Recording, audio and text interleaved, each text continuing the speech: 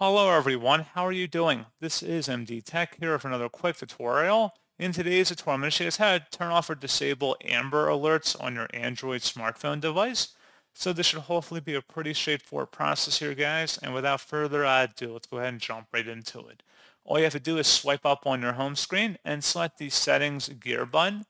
And then you want to go down and select the area that says Safety and Emergency.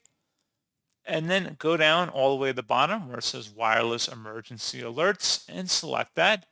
And then underneath alerts, you want to go and locate the Amber Alert section. If you want to enable or disable this option, click inside the oval one time.